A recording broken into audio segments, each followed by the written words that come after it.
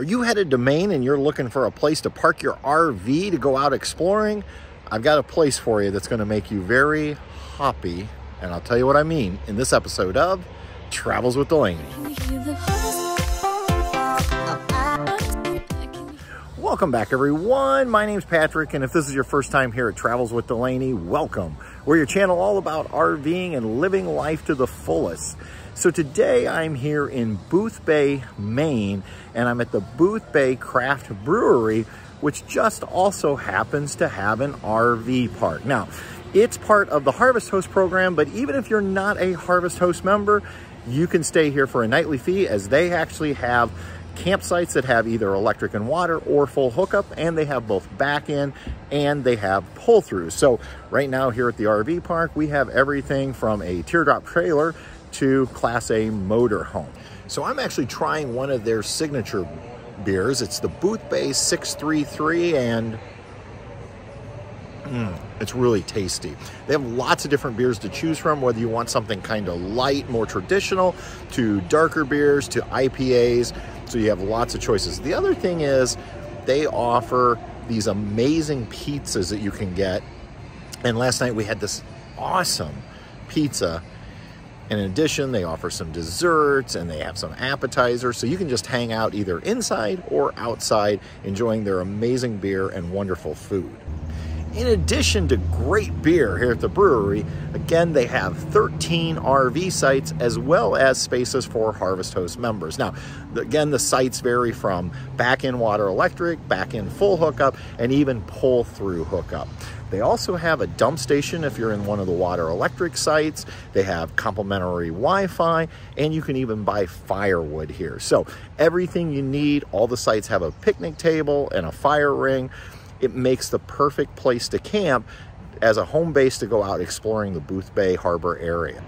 Oh yeah, did I forget to mention, in addition to getting your firewood, you can also get your farm fresh eggs from their chickens that they have here at the brewery. So everyone, I am here with Riley, one of the owners of this amazing location. Riley, you want to tell us a little bit about the campground and what you've got going on here, maybe the history? How did you get to this point? Yeah, absolutely. So we bought the property, well, my parents bought the property in 2006, and we ran it as a small little cottage resort, and that's kind of the way it had been set up from the 60s and even a little bit earlier than that. And then in 2014, our family's always been an RVing family. We took out some of the cottages and started adding full hookup pull-through sites. And last year, when COVID hit, we couldn't get any of the help that we usually get to clean the cottages, so we decided to go all out on the RV thing, and it really paid off last year. We currently have 11 sites, all but 2 of them are full hookups, and we plan on expanding to be a small destination, but we have a brewery on site, and we'll talk more about that a little bit later. But yeah, we love RVers, and the transition has been very smooth. So you're also a member of Harvest Host, correct? Yes, sir. The brewery has been a Harvest Host location since 2013. We were actually the first brewery on Harvest Host ever, back when the Greens owned it. And I found out about that program when I was full-timing in a fifth wheel that I had in South Carolina. And we love the program. We've brought hundreds, if not thousands, of members to the peninsula, and we'll always be a host location. We actively use our membership in the off season, because as a host, you automatically get a membership. So we visit dozens of other hosts in the off season when we travel. I think that's one of the things I love about you, is the fact that not only do you have the campground, this amazing brewery, but you're an RVer yourself, so you kind of get what we as RVers need, and so you really understand it, and I think that's what makes this place extra special. Yeah, we grew up RVing. My parents took us tent camping, and then we had a pop-up, and then we had a truck camper, and then we had a fifth wheel, and my parents currently have a Class C, and I have a truck camper. Which happens to be a New Camp Cirrus truck camper. So the brewery itself, you want to tell us a little bit about how did your family get into making beer? So my dad is always, my parents really have always been entrepreneurs, but my dad, was like, hey, how can I make beer for my buddies? And that was probably in 2006, 2007, right about when we bought this place. And so he was kind of brewing in the garage and in the basement, and he came up with a couple of really awesome recipes.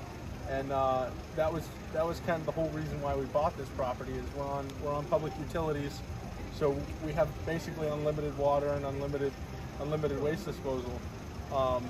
So we laid the foundation in 2009 and released our first commercial beer in 2010, and now we distribute through the entire state of Maine, both wholesale and retail.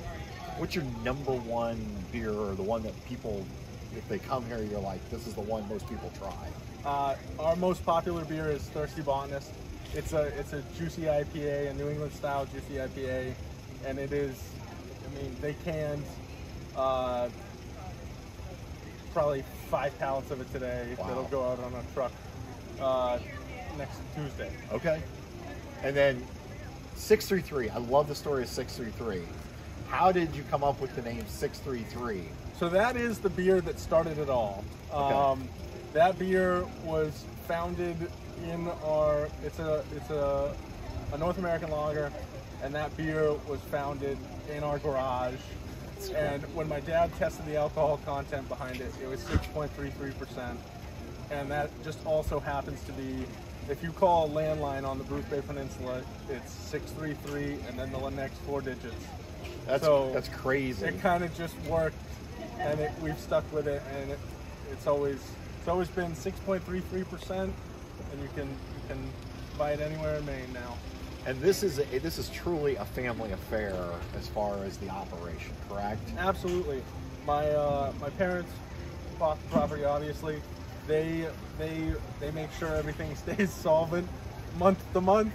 But my brother and I, we run the day-to-day operations. I run the campground. My brother running around. He runs the brewery and the tavern, and he's going to be coming over here in just a second. But yeah, Cody's running around here crazy tonight. This place is super busy, and I can tell you the reason why. The beers are amazing, the food's amazing, and the people are amazing. So his girlfriend works for us. My girlfriend works for us. Well, my fiance works for us. Right. So yeah, we always consider everyone that works for us a work family.